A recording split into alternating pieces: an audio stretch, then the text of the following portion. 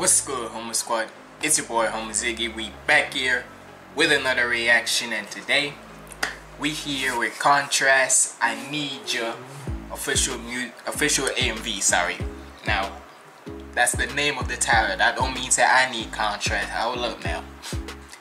It don't mean nothing like that. So get y'all minds out the gutter. Or maybe I should get my mind out the gutter, because it didn't even happen. Whatever. Point is, we got some new Khantrast and such, and apparently when I'm looking at the description and such, apparently there's a female feature on this and such, and I don't know why Khantrast don't do this. Well, he does do it, but he just put it like XX and such. Just put the artist featuring featuring another artist. Like, I don't know why certain artists always put the XXX thing and such, but it is what it is. But either way, you already know we're always gonna show love to Khantrast, because let's face it, without him in the nerdcore and without him putting like a main feature like the AMVs and such, like creativity in the AMVs around where it was just only certain parts of certain like action parts of a show or anime, and just put it like that. It was like that for a little while until when Khantrast put in his new little dab of flavor in there, and plus with a live action too at one point. Hey, shout out to Khantrast. He'll always be a main part in this nerdcore scene. So either way, we about to check this out. Make sure you like, comment, and subscribe. Follow me on all my socials up there, and without further ado, let's get in the video.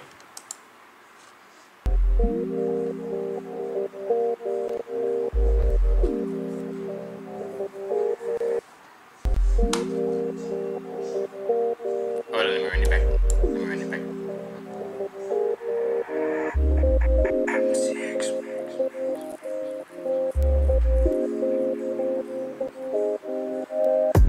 Hey, come here, girl. Let me take a trip to your underworld. Light skin, cocoa butter swirls. Let me hit that. I can make your toes curl.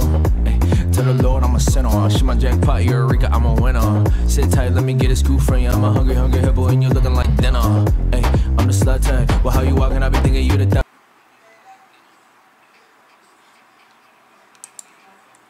Oh, so he on his EDM slash freak I'm a winner. vibes, okay? Sit tight, let me get a scoop from you. I'm here for it, and you're looking like dinner. Hey, I'm the slut type. Well, how you walking? I be thinking you the thought type. What I like, I'm a fan of the high types. But to be honest, you was looking all of my type. Wait, don't move. Picture perfect, that's proof. 10-time Moulin Rouge. For the night, let's go to the roof. I need it, I need it, babe. I need it, I need it, babe. Your love in one kiss blow me away. In love with how you drive me insane. I need it,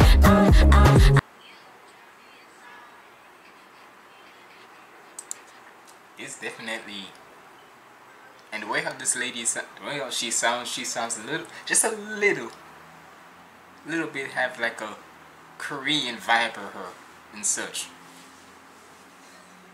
And what can I say? It's what makes it so fascinated about me about the whole nerdcore and hell, just the whole anime aspect and such, where I don't know why, and to be honest, it always makes me intrigued about why certain culture, well, mostly to me, right, black people likes the Japanese culture, especially anime based and such. I wonder why that be. I guess since we're both like a minority, it would be okay.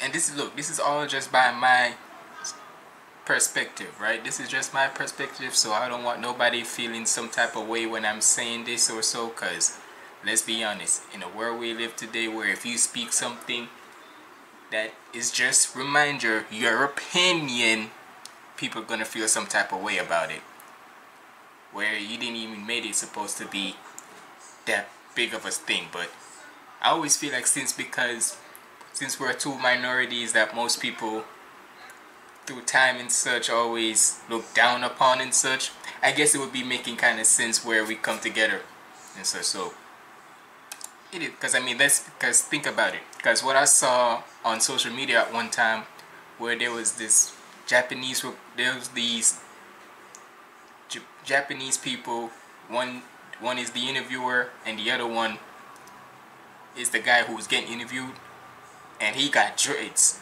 You would never think that a Japanese person, sorry, then again could be Chinese people, but you would never think that a Japanese person would have dreads. And the reason being, because he's saying about how since he's been around with black people so much and he loves the black culture, he wanted to get dreads. So hey, I can see it right there. Could be wrong.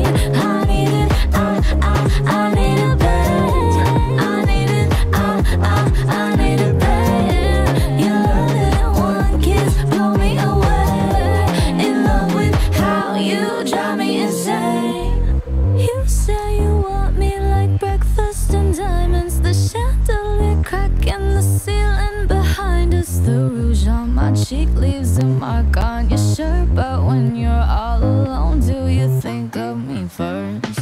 Hey, so pull up, boo, from the 559 to the 212. Said I'm a fiend, you be thinking that I'm too uncool, but you be looking like a snack, no Scooby-Doo. Ooh, hey, trust me, babes, I can take you out to dance for the free babes. But if we talk about Jay, you a diamond in the rough, and I'ma really find it tough to have you replace. Hey, I need you, babes, when I'm calling. Have you wait for days, you gon' leave a maze. I'ma see that face in that altar. I need it, I need you bad. Let me switch your mind when I'm talking. Only talk real nice. If you ain't no damn girl, you won't blink twice. I need it, I need it bad.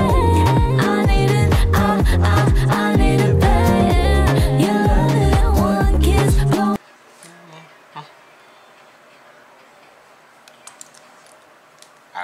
I've always keep on saying it, but Khantrast, he gonna give you something.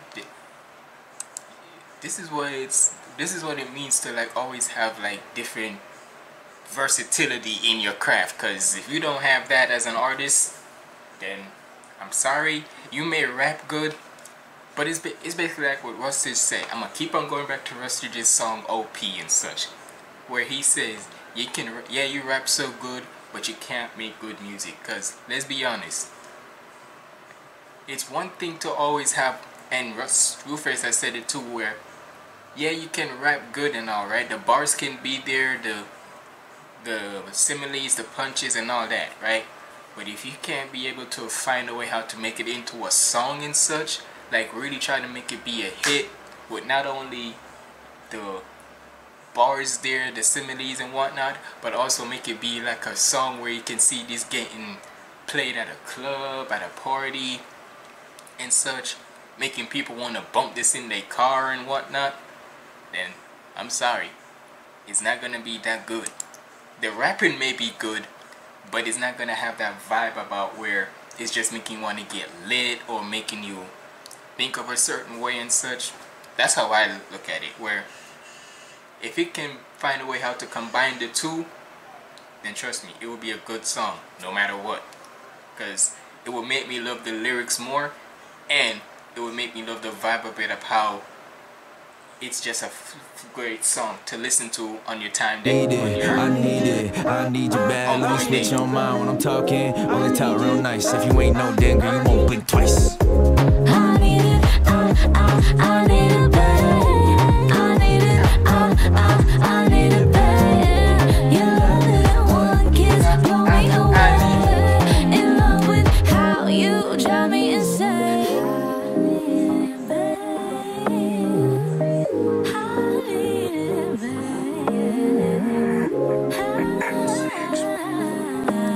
Tochi the Killer.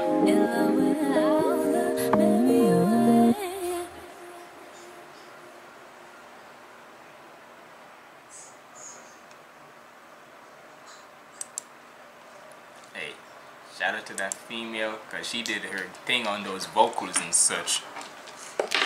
And like I said, I could be wrong. It could be like a little Korean. I hear like a little Korean vibe in it and such. Could be wrong. Y'all let me know.